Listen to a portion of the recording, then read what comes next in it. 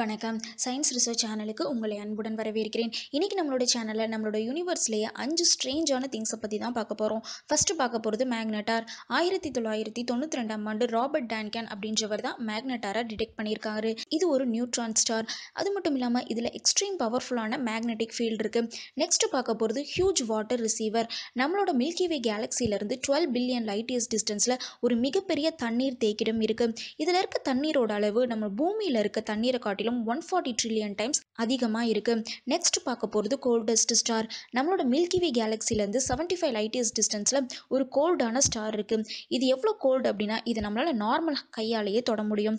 Next பார்க்க போகிறது diamond planet. நம்மளோட மில்கி வே கேலக்சிலேருந்து 40 லைட் இயர்ஸ் டிஸ்டன்ஸில் ஒரு டைமண்ட் பிளானட் இருக்குது. இந்த பிளானட்டோட ஒர்த்தி எவ்வளோனா 1000 பில்கேட்ஸோட சொத்து மதிப்பு சேர்த்தா கூட இந்த பிளானட்டோட விலை மதிப்புக்கு நிகராக முடியாது.